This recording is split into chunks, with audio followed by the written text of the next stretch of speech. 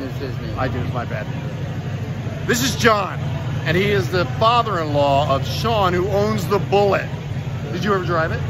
No, he actually let me sit in it. He did? Oh, sit in it. He opened the door up and he said, you can have a seat. But before that, I've asked. Yeah.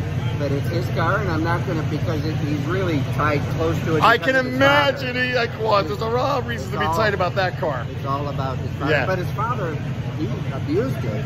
But I know. I heard the stories. His mom, Robbie, is the one that drove it.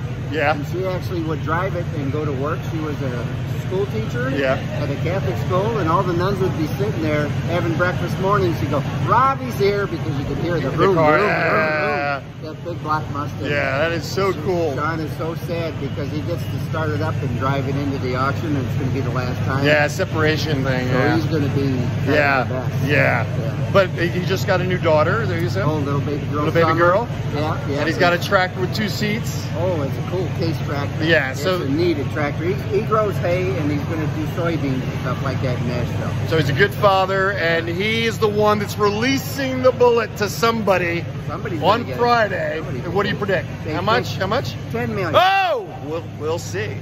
Thank you. They think it's going to go to Dubai.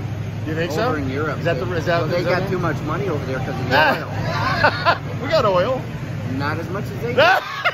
We'll see on Friday. I'll be watching on TV with you guys because I have to leave, but I gotta leave. You'll be here. I'll be here. He'll be here, and a lot of other people. So the Bullitt on Friday, 10 million is his prediction.